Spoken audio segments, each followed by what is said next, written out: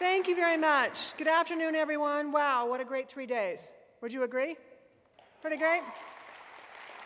You know, Jed was visiting all of your tables this morning at breakfast and asking you what the word would be to describe how you feel on your 3rd day of the Appalachian Energy Summit. One of you, maybe the delightful woman is out there in the audience, one of you had the word for him. You want to guess what that word was? Ready. You're ready. And that was what we think is just a fabulous summation of these 3 incredible days.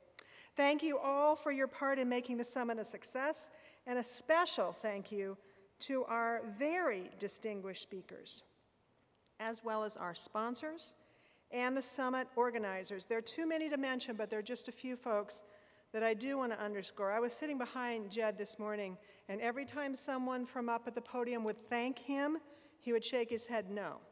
Now, we all do thank Jed. We absolutely do. But Jed, if he were standing here, would want to thank a few additional folks as well. Karen and actually everyone in the sustainability office. Emily, sweet Emily, Andrea, Leonie, Dawn, Debbie, Amy Sanders and her crew.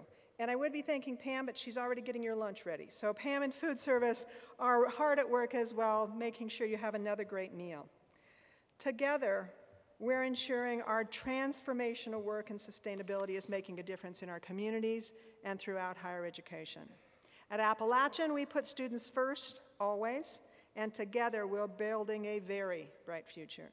Ultimately, the reason Appalachian's stellar faculty and staff come to work each and every day is to realize that vision. As we close the summit, I wish you safe travels and continued success in your most important work.